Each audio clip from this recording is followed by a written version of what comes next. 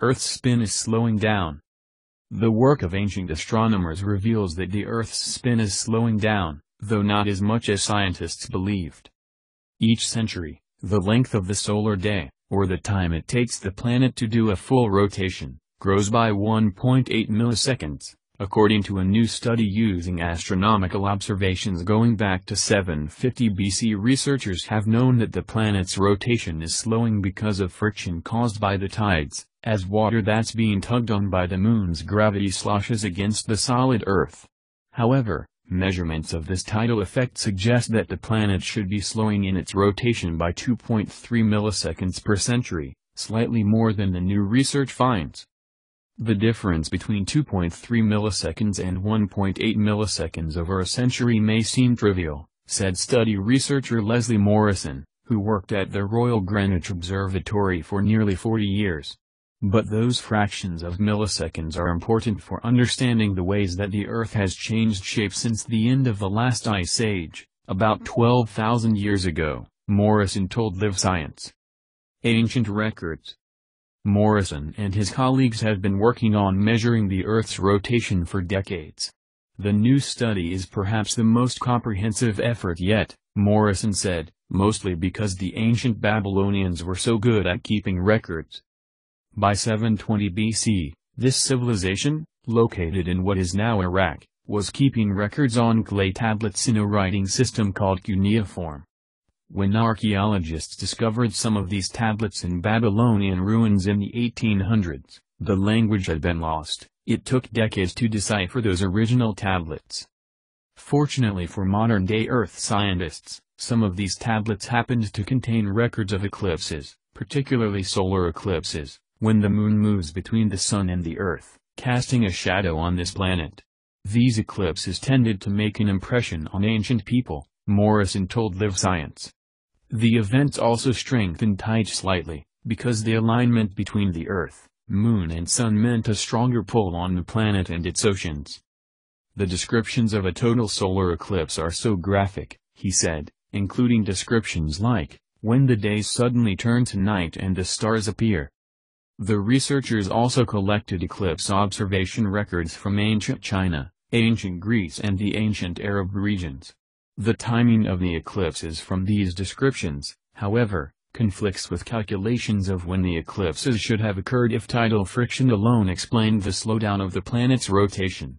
In 720 BC, Morrison said, the discrepancy was about 7 hours between what the tablets reported and what calculations based on the tidal models would have predicted.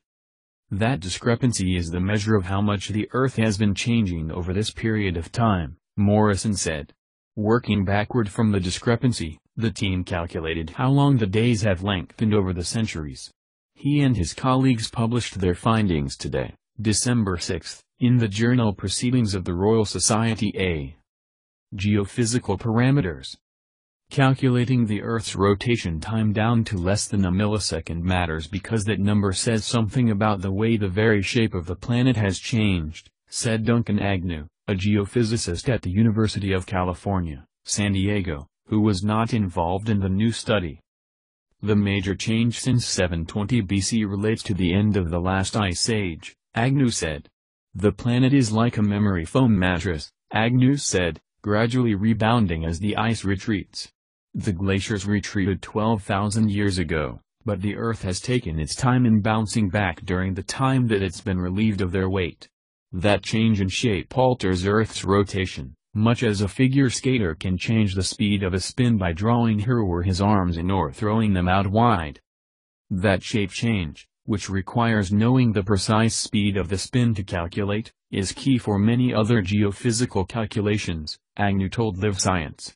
For example, when measuring sea level change, climate scientists must be able to account for changes in the land. This data gives us another piece of information, Agnew said. Morrison and his colleagues also used data on lunar occultation, or times when the moon passes in front of a star, blocking it from view, collected since the 1750s. Changes in Earth's rotation since that time are probably mostly due to changes in the dynamics of the liquid iron core deep in the center of the Earth, Agnew said. Very little is known about this liquid core, so the measurements of its effect on the planet's spin are important for future research, he said.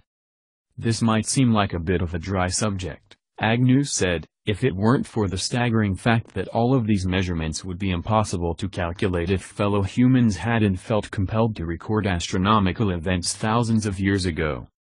There were a bunch of guys back in what is now Iraq 2,500 years ago putting things in clay tablets. They weren't thinking that 2,500 years later somebody was going to be writing a paper about Earth rotation, Agnew said.